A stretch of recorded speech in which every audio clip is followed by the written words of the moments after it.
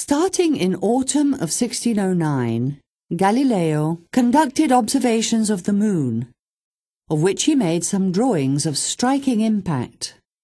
In open contrast to the Aristotelian tradition, which held that the celestial bodies are perfectly smooth and spherical, the surface of the moon, observed through the telescope, showed cavities and prominences.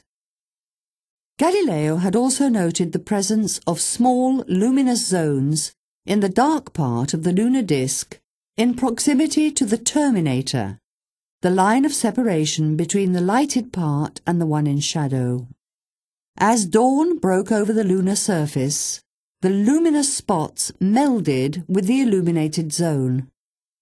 Galileo correctly attributed this phenomenon to the presence of mountains, whose high peaks are touched by the sun's rays before the terrain below them, exactly as happens on the earth, when at dawn the mountain tops are already lit by the rays of the sun, while the valleys are still shrouded in darkness. With a simple but ingenious method, Galileo was able to calculate the height of the mountains on the moon. He estimated the distance of a mountain from the terminator as about 1/20th of the apparent diameter of the moon. Then, dividing by 20 the length of the true lunar diameter, known since antiquity, he obtained the length of the segment FA. By applying Pythagoras' theory to the right triangle GAF, he found the hypotenuse FG. It represented the distance of the top of the mountain from the centre of the moon. By subtracting from this the radius of the moon, he obtained the height of the mountain. After discovering Jupiter's moons, Galileo tracked their movements for several days. To measure with precision the distance of each satellite from the planet, Galileo designed a device known as a micrometer. Giovanni Afonso Borelli described the micrometer as a rule with 20 equal divisions. The device was fitted on the telescope and could slide along the body tube.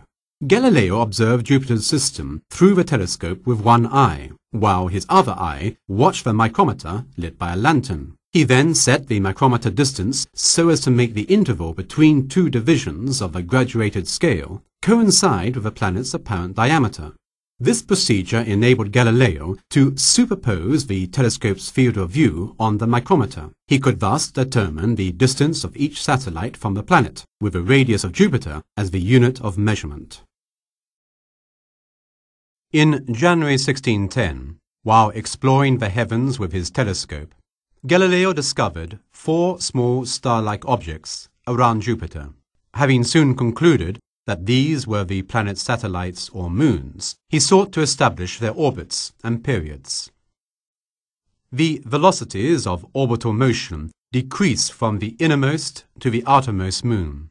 All 4 display almost the same brightness. It was difficult, therefore, to work out which was which and calculate how long they took to complete their orbits around the planet. To determine the positions of the moons without having to perform complex calculations each time, Galileo developed a diagram, a sort of analog calculator, called the Jiovilabe. The design shows Jupiter and the orbits of the 4 moons to scale. The orbits are placed in a grid of parallel vertical lines spaced at intervals equal to the radius of Jupiter. While making his telescopic observations, Galileo would estimate the apparent distance of a moon from a planet in units equal to Jupiter's radius. The intersection between the vertical line corresponding to this distance and the circle representing the moon's orbit gave its position instantly. By means of a thread, one could read the value on the marked scale drawn in the margin. However, the moon's observed positions vary with the relative positions of Jupiter and the Earth in the course of their revolutions around the Sun. For example, the timing of a moon's passage in front of Jupiter, as seen from the Earth, differs from the timing of the same phenomenon if it were observed from the Sun. The time difference depends on the Earth-Jupiter-Sun angle, known as the annual parallax. To cancel this continuously variable effect, Galileo recorded the motion of the moons relative not to the Earth, but to the Sun. To avoid complicated calculations, he developed a second diagram consisting of a representation, to scale, of the orbits of Jupiter and the Earth around the Sun. Jupiter is assumed to be immobile at the moment of the observation. The diagram features a graduated scale giving the Earth's position relative to Jupiter.